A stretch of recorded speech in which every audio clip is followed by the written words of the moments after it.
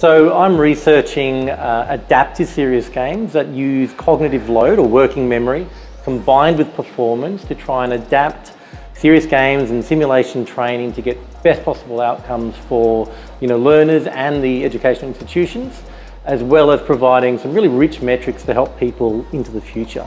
Well, one of the things is serious games and simulation training are a huge industry, and it's growing from schools right through to high-end military training. So they're becoming a big industry.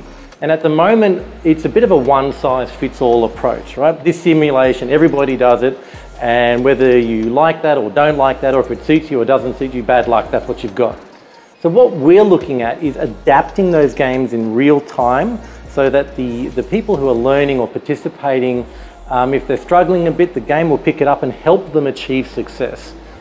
Furthermore, we want to know whether someone's really succeeding or mastering the content, and this is where some of the cognitive load aspects come in. So for example, you might get 80% but you're cruising and you only used 50% of your cognitive load.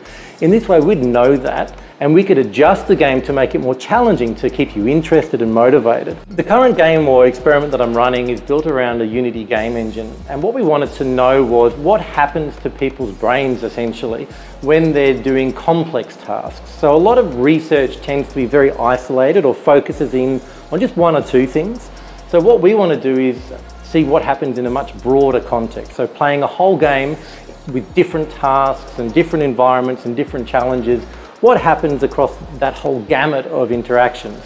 So I guess what I'm trying to do is be able to produce, beyond just the adaptive game element, I'm actually also looking at what are the pedagogical or educational bases combined with the psychology to really make effective serious games. Even if you don't do a cognitive adaptive one, just understanding how better to make them and design them is an important piece for me as well.